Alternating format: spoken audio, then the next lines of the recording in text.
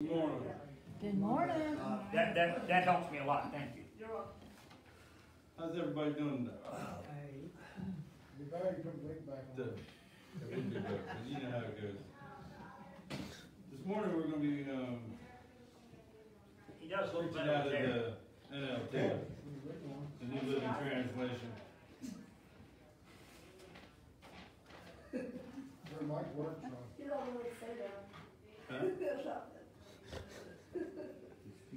Have you ever walked into a situation and said, what in the world's going on here? And if I was wearing that wig this morning, that's exactly what you guys would be saying.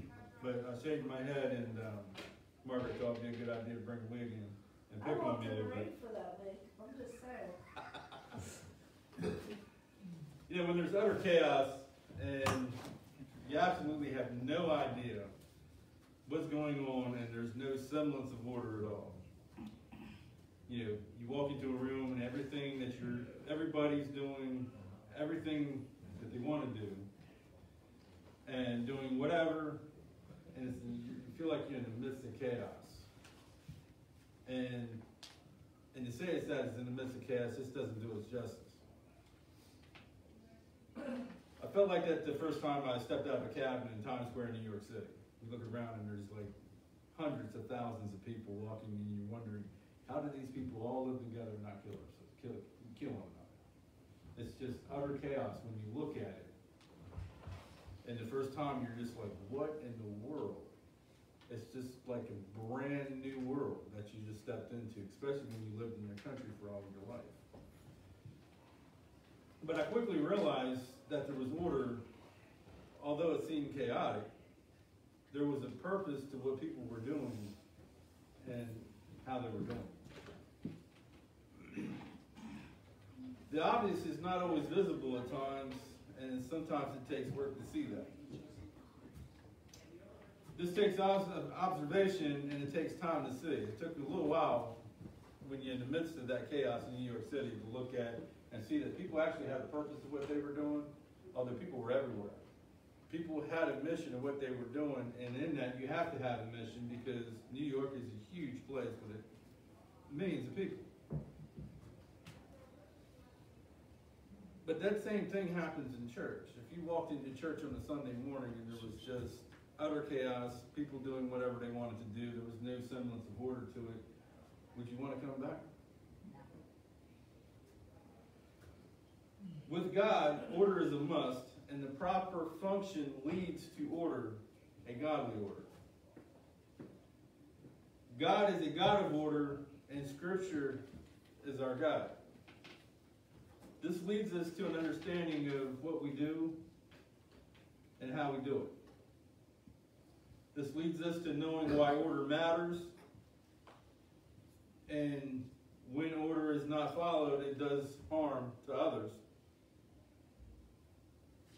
and to others' understanding of God and the God we serve and why we serve Him.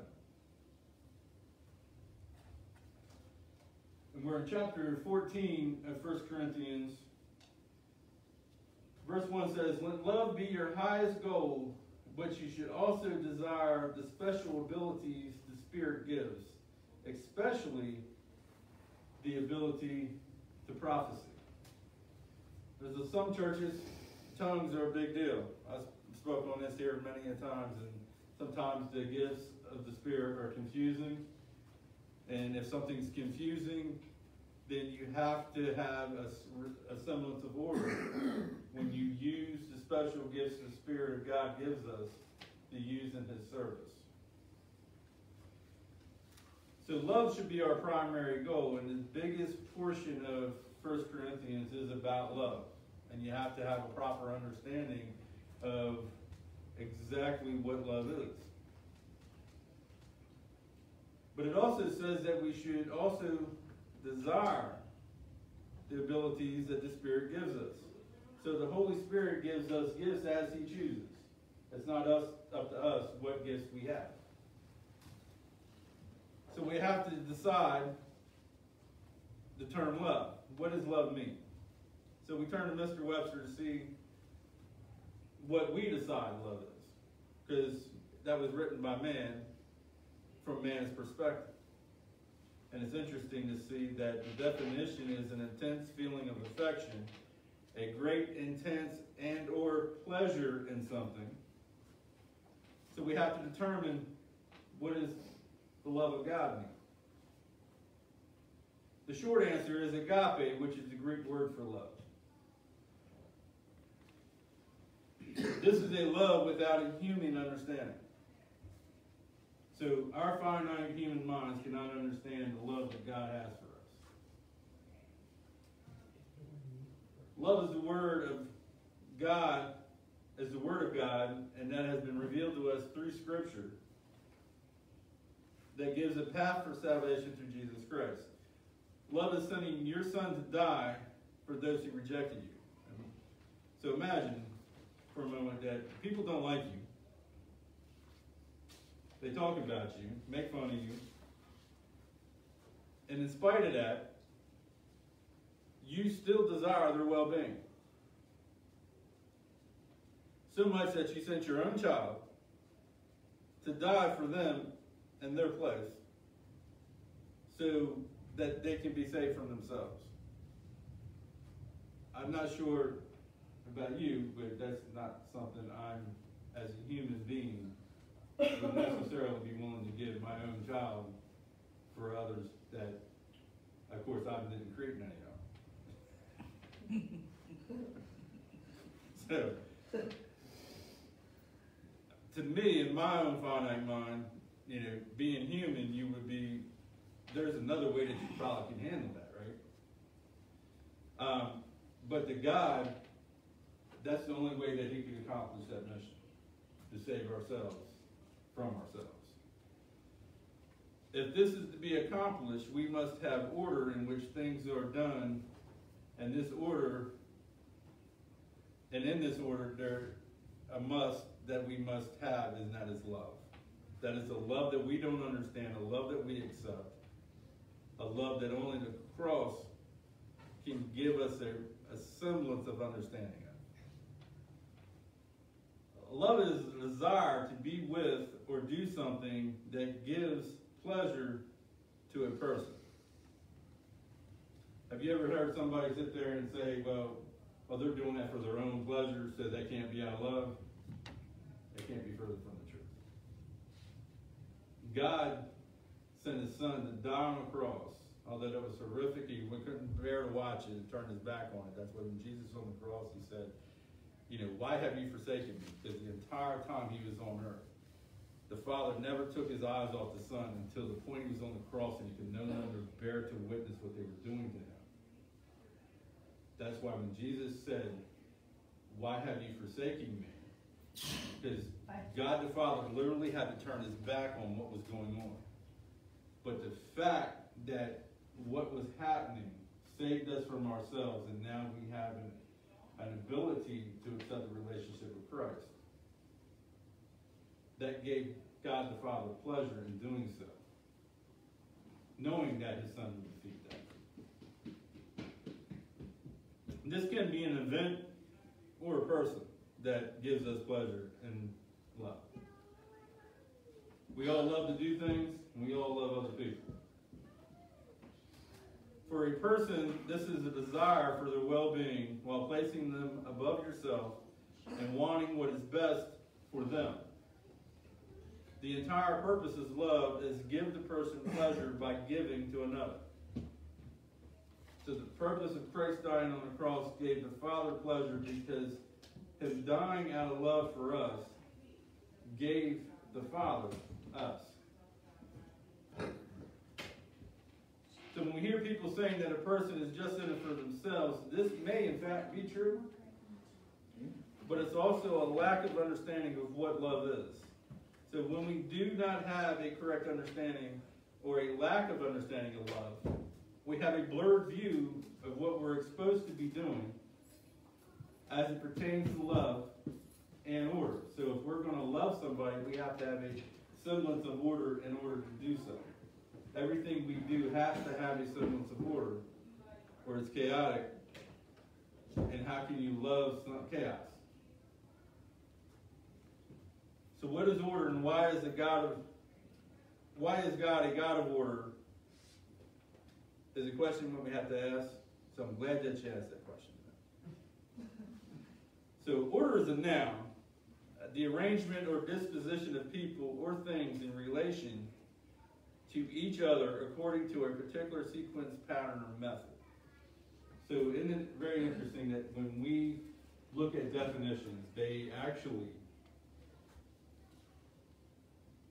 resemble a Christian perspective? That's probably because everything that we see, everything that was created, come from God himself. So although mankind and its nature rejected God, we still have that longing and we still have that resemblance to God. It is also an authoritative command, direction, or instruction, kind of like Scripture.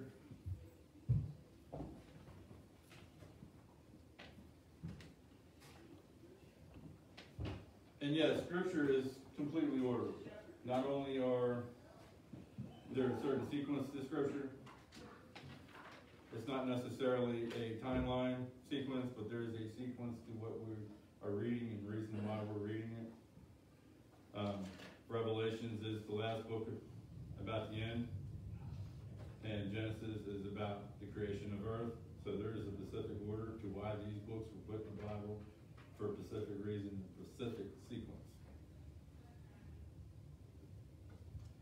Just like everything we do, just like church, there's a reason why we should define things. That way we know what to be expecting when discussing things like love, order. You cannot truly be loving unless we have some sense of order. We can't truly understand what we're discussing until we actually define things.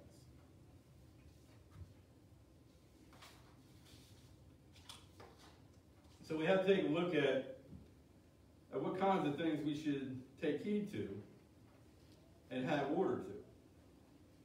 The entire chapter 14 of 1 Corinthians takes a look at such things. So we need to unpack it. If God wants order, we should adhere to the order. Amen? Verse 2 starts out with if. So that leaves open a few questions about, well, if it starts out with if, then that should clue us into how it is worded. Now, when this is translated from the Greek to the New Living Translation, there are reasons why, because you cannot directly translate Greek to English. So we have to add certain things in the books in our language in order to get the meaning of the Greek. And I don't recommend studying Greek unless you have a lot of patience. So this seems a very important word when it starts out with if. Because it leaves out that if you do this, then that happens. If you do that, then that happens. Does anyone here have any spiritual gifts? And do you know what they are? Raise your hand. I never finished the test. The quiz, I never finished it. If you want to finish it, I'll print one off for him. We'll get together and get it. Yeah, his printer, the words didn't come out clearly for most of it, so I couldn't read it. I'll print one out for you. Right. Anybody else? Anybody else know exactly what their specific gifts are? Wisdom? Wisdom. Don't mean put you on. Compassion. Compassion. Teaching. Teaching. Mine is preaching, teaching, and evangelism. Imagine that. Patience? Patience. I wish that was one of mine. I try. Sometimes I feel miserably at patience. So, if so, this is definitely a sermon for you. That you, if not, if you have any questions about it, please see me. And we can determine what your gifts are by that simple evaluation of the spiritual gifts inventory. They're very accurate. When you take them as, as honestly as possible. Don't answer the questions as what you think you should answer them. Answer them truthfully. Because when you answer them truthfully, it tells you exactly what your spiritual gifts are. They're important. God has naturally gifted you to do certain things for Him, not us. So when you do something for Him, you essentially are doing His work for us. That's the difference. When we do it for ourselves and do the things that we desire, we're doing things for ourselves, for you, for ourselves, not God for you. It's a huge difference there.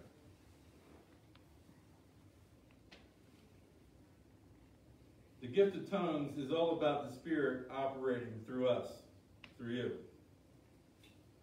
You have to allow this. He's not going to allow it, he's not going to force that. Just like the gift of tongues, if that's a gift of yours, the Spirit operates through you. You have to allow it because that's not from you. The Spirit will not force it upon you. Just like salvation, you have to be willing and want to do it. You have to be that willing vessel for Christ, for God the Father, for God the Holy Spirit. The Word, if it says not everyone will have this gift, although some teach everyone has a gift and should develop it. Some people say that everybody should have the gift of tongues. Some people say that. Some people say that you have to develop that gift. So verse 2 says, for if you have the ability to speak in tongues, which means the word if in there says that not everybody will have that gift. You will be talking only to God, since people won't be able to understand you, which means you're speaking a language that you don't know. It could be a heavenly language. It could be somebody speaking Korean in the back there. You could be speaking Korean to that guy. And I'm not particularly comfortable with that, bust out in Japanese or something. Through the Spirit, that's just me. I'm glad I don't have that gift. I don't. But if it was for somebody else, I'd be willing to do it. It'd be a little confusing to me, I think, but I've studied Greek. I can only imagine studying Japanese or something like that. That'd be very confusing if you didn't know and you started speaking Japanese to somebody. Some people have that gift and enjoy it. Probably awesome when it happens. But not everybody has that gift, because, like me, not everybody would be comfortable doing that. God knows you better than you know yourself.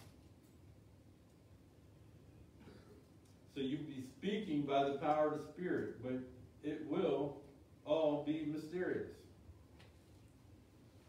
But one who prophesies strengthens others, encourages them, and comforts them. That's why Paul says that the gift of prophecy is a greater gift. Because when you speak in prophecy, it's not only just for the person you're speaking a prophetic word over, it's for the entire congregation, because that prophetic word is over the entire congregation because that person's part of that congregation. When you speak in tongues, you have to have an interpreter to do so. Because in the section here, it says a call to orderly worship. A little later on in the message, it'll talk about what God expects.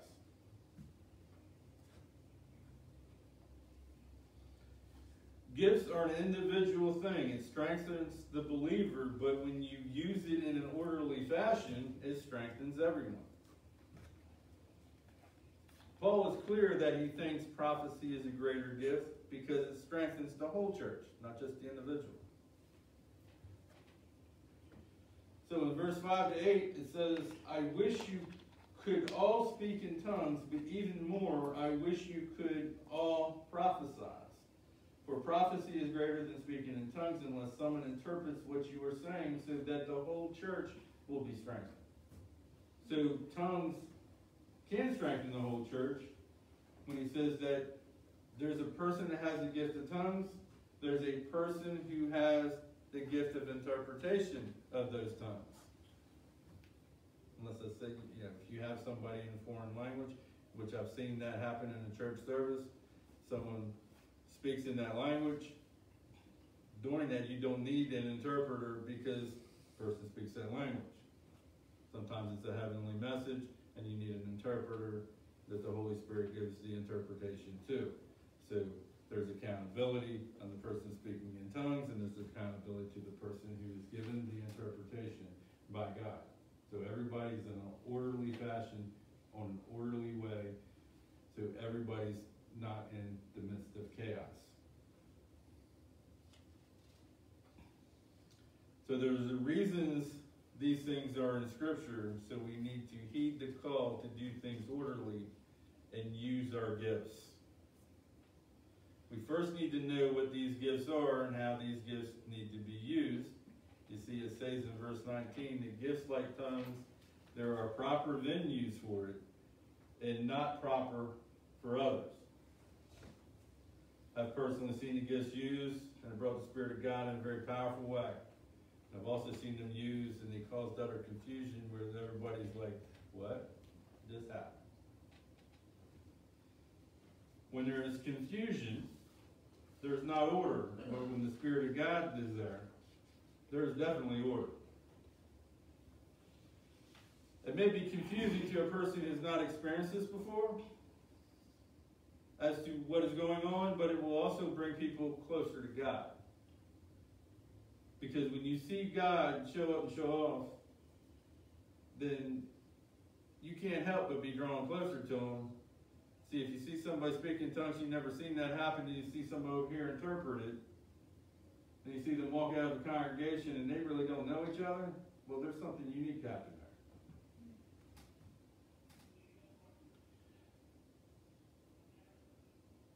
there. A particular state of an individual confusion is a lot different than a corporate state of confusion.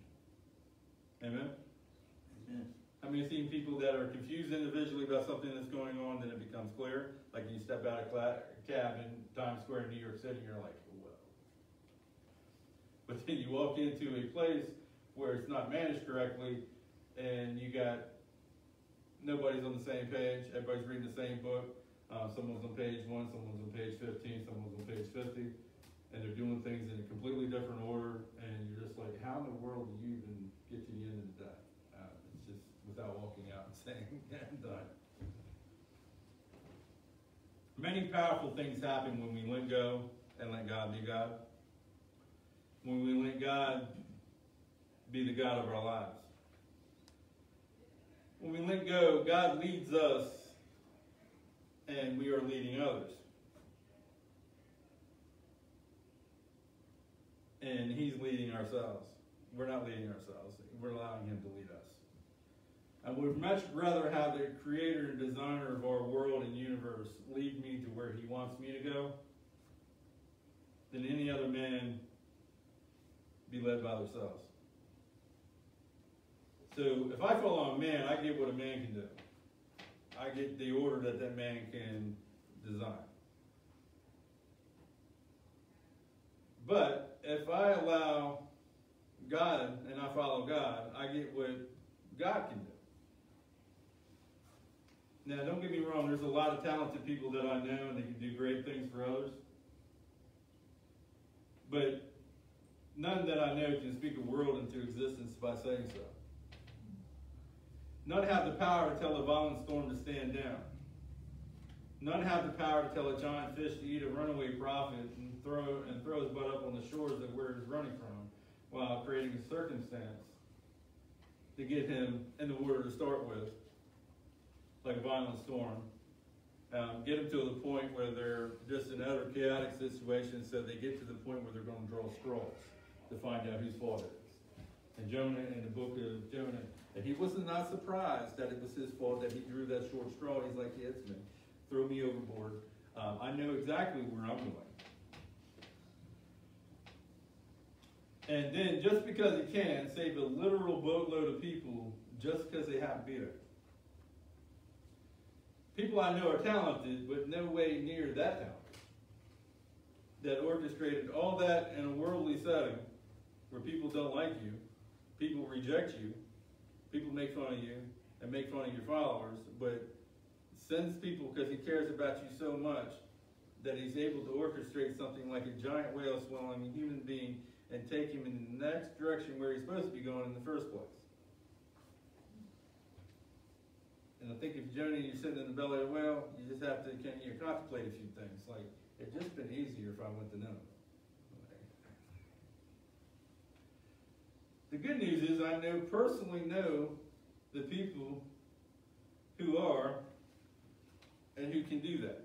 There are God the Father, God the Son, God the Holy Spirit. They're our triune God. Our God loves order, and He loves giving us orders to do things, and He gives us gifts to use for His service. That's what they do. That's what we're for. So, where do we find this orderly script of what to do and how to do it? And if we keep reading down to verse 26, we find that answer. It's entitled, A Call to Orderly Worship, as I mentioned before.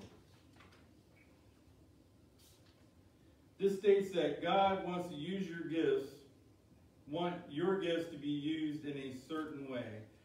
There is all the gifts, not just some of them. So He wants all of the gifts that He gives us used in a certain way. Not just some of them, not just tongues, not just prophecy, not just preaching and teaching. He wants you to use them specifically and in a specific way. If I can speak this morning.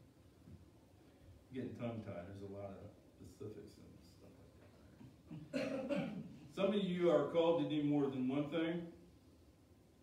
Some of you are called to do just one thing. Whatever God has naturally gifted you to do, use that gift for God's service. That's why He gave it to you. He didn't give it to us just to hoard it, hug on it, and throw it away and say, that's just for me. That's for all of you. So the preaching, teaching, and evangelism is not just for me. It's for all of you. It's for God. Whatever you're called to do, we first got to find out what that is. And then you do what you're called to do in an orderly fashion by first letting your church leadership know what your gift is. That way, instruction on the use of the gift and a scriptural reference can be made. Notice I said a scriptural reference, not a man's reference. If you come to me and say, I have a spiritual gift that I use, we're going to give you a spiritual gifts inventory to confirm that. So once you confirm that gift, it's not up to me whether you use that gift. That's up to Him, because He gave it to you. I didn't give it to you. It's up to me to recognize that. There's an orderly way in which to do that. So, as long as it's scriptural, manners required by Scripture to concede to Scripture. We are going all the way in here to verse 33 and 34, and this touches on a very controversial topic, one that needs a Jewish background and history to understand. So that verse runs all the way down to 33, 34, and it describes a lot of things about 2 or 3 supposed to speak in tongues, 2 or 3 interpreters, 2 or 3 to prophesy, 2 or 3 to preach, and 2 or 3 to teach, and that way everything runs in specific order. That's where you see some people are called to leave a church, go to another, okay? And that's okay. When you do that, you can't just hoard people into your congregation. Another congregation can't just hoard people into that, because you do damage to the body of Christ when you do that. That way, everybody, God calls you in a certain place, He calls you there, you probably got a reason to go there, and that reason is usually a spiritual gift that you have to be used for God somewhere else. So the controversial subject in verse 34, 33, if you'd like to understand that, it's one of the most misunderstood and misused scriptures in the Bible. If you'd like clarification on this scripture, please see me. And I will fill you in on the history and the context of why Paul states that. That is a unique situation to the church in Corinth. And we first must realize that this 1 Corinthians is a letter, one of the first letter that was written to the church in Corinth for a specific reason and for specific problems within the church. So Paul is rebuking here in a specific issue in the church and in that church alone. So the bottom line is, if God gave it to you, it is not forbidden by Scripture. But everything must be done orderly, must be done in love, must be done in the proper way. And when it's done this way, we all know it's from God, by God, and through us. We are all unique, and we are all made differently. Using your gifts are not meant to change your person, but it's meant to change your heart, just like salvation is not meant to change your person, it's meant to change your heart. So, if you're called to preach and teach, it's not meant to change you and who you are. It's meant to change your heart and how you go about things. So, if you're a sociable guy and you're called to preach, you're still supposed to be a sociable guy that preaches. If you are a goof, which I am a lot of the time, and you're called to preach, you are still called to be the same person you are. I'm still a goofball. I just preach the word wrong. I like picking on people and having a good time. That's what you do. That's who I am. That's not going to change. What changed in my life is that I'm called to be a pastor, and if you would have looked at me 10 years ago, you'd still be laughing. Be like, that's weird. Sometimes it still feels a little weird. I don't think that's supposed to change. But what's supposed to change is God's supposed to be working through us how we are, because He created me a certain way, and that certain way is meant to reach other people. God created you a certain way, and that certain way is meant to reach other people. We are all unique, and we are all made differently. We are all different for a reason. Using your gifts are not meant to change your person, but your heart. See, I'm still the same guy I was 20 years ago. My heart's changed. I'm the same guy. A lot more education. More knowledge. A whole lot more patience, although Amy may disagree with that one. Preaching, I'm a pastor. That's the only thing that has changed. And, your family is, when you preach, is subject to be used in a sermon at any time for any reason. That's just the way it is when you're a pastor. I am unique and different from everyone else, but I'm still that same guy. Don't let anything change who you are, but allow God to draw you closer to Him as you are. This is how it works. It works this way in an orderly fashion with the gifts He has given you to use to accomplish His task through you. Be led, not a leader, because a true leader is led by God. Let me say that again. Be led, not a leader, because a true leader is led by God.